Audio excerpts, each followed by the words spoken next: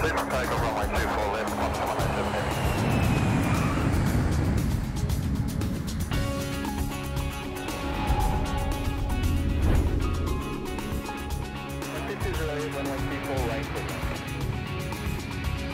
national air transportation system is evolving year by year.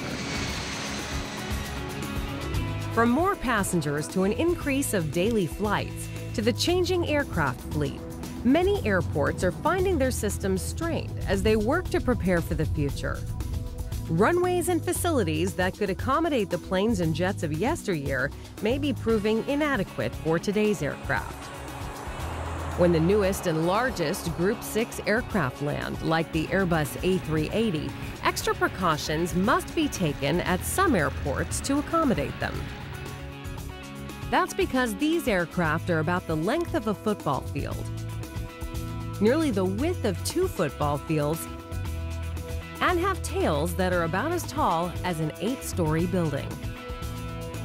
Now, more than ever, airports need the resources that will help them make the best informed decisions about their future plans for facilities and systems. The Sim Labs at NASA Ames Research Center provides these resources with some of the most sophisticated simulation facilities in the world. One part of NASA's Sim Labs is Future Flight Central, a unique air traffic control and air traffic management test center dedicated to solving safety and capacity problems at the nation's airports. Future Flight Central allows controllers, pilots, airport officials, the FAA, the local community, and other stakeholders to evaluate technologies and collaborate on decisions pertaining to airport expansion or changes to operating procedures. As an air traffic controller, anytime I can have input into the future of the system, that's a positive right from the start. A tower cab featuring 360-degree computer-generated views allows up to 12 simultaneous controller positions. Dozens of support positions, such as sim pilots, ramp controllers, and airport operators, are located within the facility, making the air traffic environment as realistic as possible. In addition, a NASA Ames full-motion 747-400 flight simulator operated by working pilots can be integrated into the studies. Previous studies at Future Flight Central were conducted for several major airports, including Dallas-Fort Worth, Los Angeles, Chicago O'Hare, and San Francisco. Recently, Los Angeles International Airport came back to the experts at Sim Labs to evaluate 5 different configurations for the north runways. Los Angeles World Airports is looking to the future and determining the workload here to see which of these configurations may make it easier to run airplanes. Typically, an easier configuration gives the controllers and the pilots more time to think, and it tends to create a safer environment. To conduct the study, Sim Labs created detailed computer modeling of each of the 5 different north runway configurations. The first simulation was of the current 2-runway design, but with additional runway safety lighting. 3 other layouts were created to represent variations of the 2-runway configuration, complete with relocated runways, taxiways, and structures.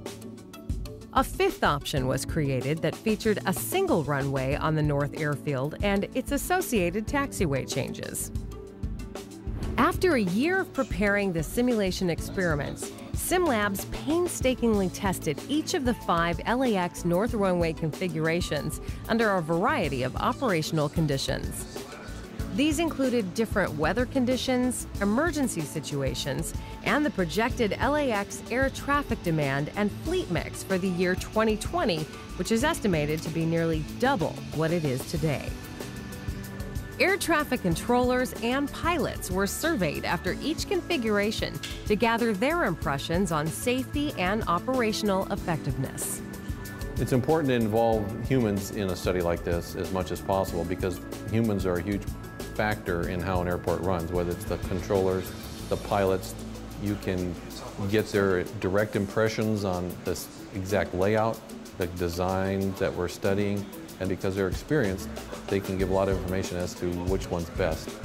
The simulation is unlike anything I have ever participated in because of the numbers of people involved.